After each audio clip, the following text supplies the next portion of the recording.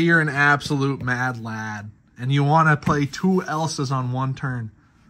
But you only got 14 ink. You ain't got 16 ink, so how's 8 plus 8? How is that going to happen? Check it out. You play your 1 Elsa. Her ability goes off. 2 of your opponent's cards, they can't do nothing for a turn, man. And then check this out. Floodborn characters can shift onto your character named Elsa. You can shift Elsa into Elsa, and then the second ability can go off on another 2 characters.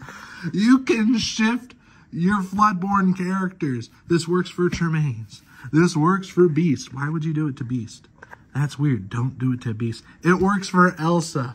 It works for Tremaines. It works for your Floodborn characters. Donald Duck? Shift them. Why would you do that to Donald Duck?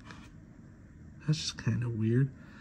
Elsa and Elsa for 14 ink. Wow. How many ink is that?